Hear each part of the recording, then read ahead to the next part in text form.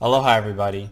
I really appreciate you giving me the opportunity to give this talk on how I manage my type 1 diabetes. My name is David Dykman. In this seminar, I'm going to give a detailed account of my type 1 diabetes management strategy, which is mainly based off of Dr. Bernstein's very low carb protocol, which I've been following for about 7 years in rigorous detail, and I give insight into the nuts and bolts of the strategy, for which I've consistently attained low blood sugars and A1Cs below 5, with very low variation. I will also share new data from others who follow this strategy, including information regarding insulin usage, diet, and more. So about 1 month post-diagnosis, we had the realization and epiphany that retaining normal blood sugars, or what we thought was normal at the time, with high-carb food and riding this roller coaster was impossible. So we were looking for anything, any guidance, and my mother actually found this Dr. Bernstein's Diabetes Solution book. So reading that, we all thought something clicked and it just made sense what he was saying. So after that, we immediately switched and got off of the roller coaster to a low carb, high protein diet, and immediately saw improvements. And comparing this graph, which is about a month following the diabetes solution, to the graph we showed on the last slide, it's tremendous, the improvement we made. Still not great, but so much different, a completely other world than the other one. So about 6 months after my diagnosis, we've been following Dr. Bernstein's guide for about 5 months, and we had truly gotten to the point where we would consider it normal blood sugars. And then we were learning as we go, including new insulin techniques, which all led to better blood sugars. And we even got to meet Dr. Bernstein. It was very cool for me because I honestly think that he was one of the main reasons, or if not the main reason, why I'm able to be here and be so healthy right now.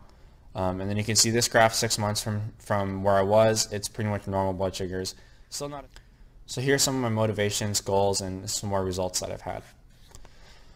So my main motivation is I just want to be normal, and I know that's, sounds a lot of people, but not normal in the sense that I can eat a birthday cake with everybody else. Normal in the sense that I want to have the same blood sugars as everybody else and be able to do anything that anybody else can do.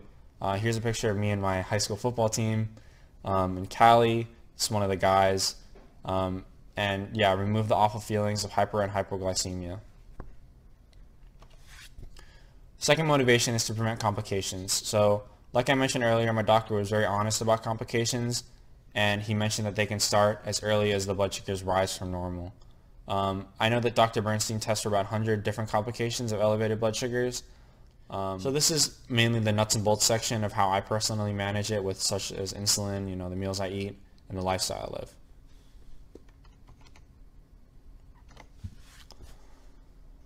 So in my diet, I have a strong emphasis on protein foods. I eat a lot of also vegetables and nuts and other fibrous things. One thing that's very cool is throughout this whole experience and connecting with other people who are following the Bernstein method, we've actually discovered a lot of great low-carb treats that we can make, like waffles, pancakes, all stuff that won't raise my blood sugar in the slightest way. So I enjoy eating.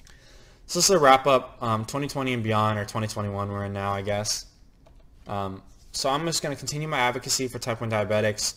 This is just a picture of me speaking at Low Carb USA in 2015. I've been doing this for a while. I enjoy doing it. I'm passionate about it, and I'm going to continue. So my main message that I'm going to leave you off on is that diabetics are entitled to normal healthy blood sugars.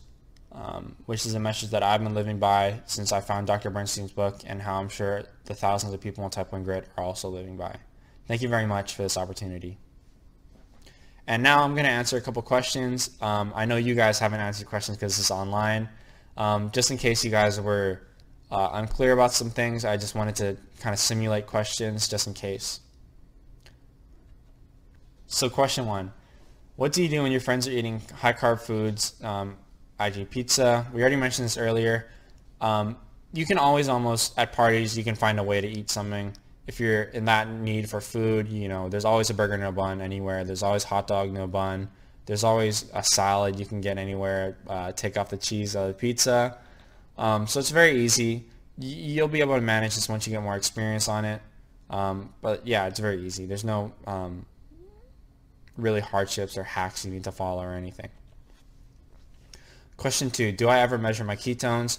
Again, mentioned this earlier in the slides. No, I don't really worry about my ketones too much. They've been around 0.2 the times that I have measured them, but I can't tell you the last time I measured them. It's not really a big interest of mine at this point in my life. Question 3, do you ever have a bad hypoglycemia?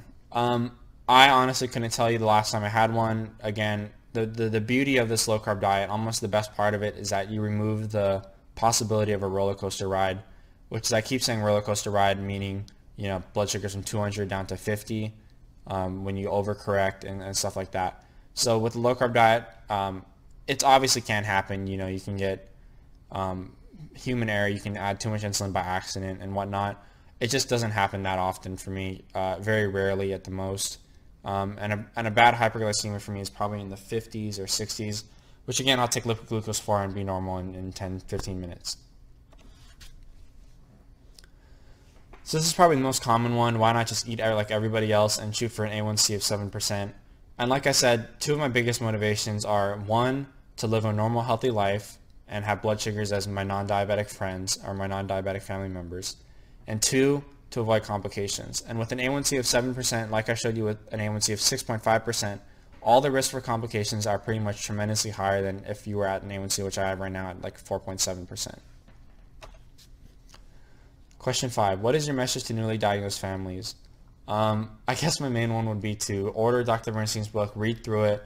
This is something that you guys all have to go through together as a family. It makes it a lot easier for the child, especially if you're dealing with a child with type 1. Support of the family is very important. And again, read Dr. Bernstein's book. Thank you very much, everybody.